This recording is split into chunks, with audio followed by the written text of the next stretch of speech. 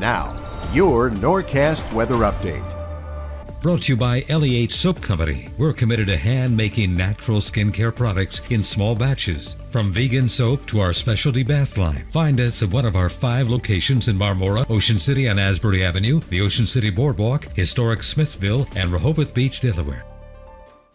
Hot and dangerous. If you're one of us, then roll with us. I saw a Pink concert a few years ago on the beach in Atlantic City, and it was so much fun. It is hot out there, and it can be dangerous to your health if you're not paying attention to what your body is telling you. You want to stay hydrated. You want to stay away from that high concentration of ozone out there. So maybe stay in the AC and catch up on Stranger Things. How many of you out there are Stranger Things fans? I mean, wow, what they did with this last season. Can't wait for it to pick back up in like 2032. 84 right now in Marlton, 85 in Trenton, 86 in Media, 85 in Mays Landing. Still a little cooler at the beaches because we have the sea breeze settling in. All right, no government secret here. We have rain coming in. That's going to be late tonight into early tomorrow. And I believe we are looking at the potential for excessive rainfall.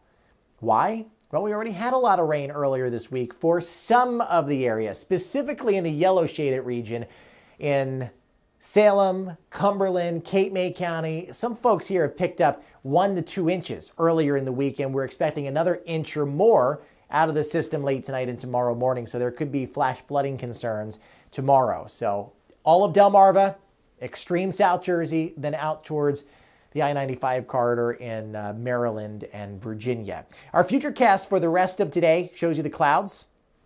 Some showers coming in mainly after the bedtime hour, but then pockets of downpours overnight as you're waking up tomorrow morning. I think the heaviest gets going 5, 6 o'clock in the morning, and then still with us sometime around the lunch hour.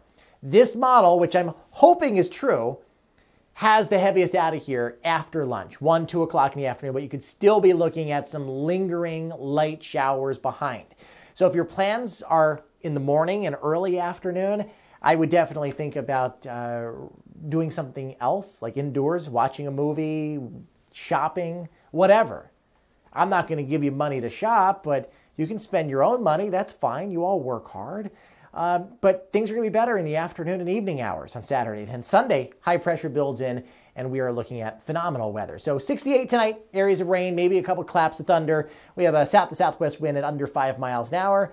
Going into tomorrow morning, rain, rain, rain, rain. 71 degrees. It's going to be warm. It's going to be muggy. Only low to mid 70s for highs in the day. In fact, after the rain shuts off, your temperatures might climb a little bit in the mid and upper 70s. And winds all day are going to be off of the ocean. Now, this isn't a tidal flooding situation. It's not a coastal storm, but it's a poor drainage flooding type event that's coming through. About 80 degrees on your Sunday, wall-to-wall sunshine, beautiful weather overall. So this takes us to our 7-day forecast here.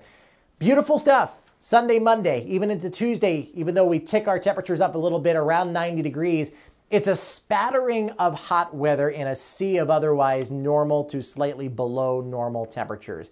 That's where we go. I really don't see any big heat waves anytime soon. Have yourselves a wonderful night, everybody.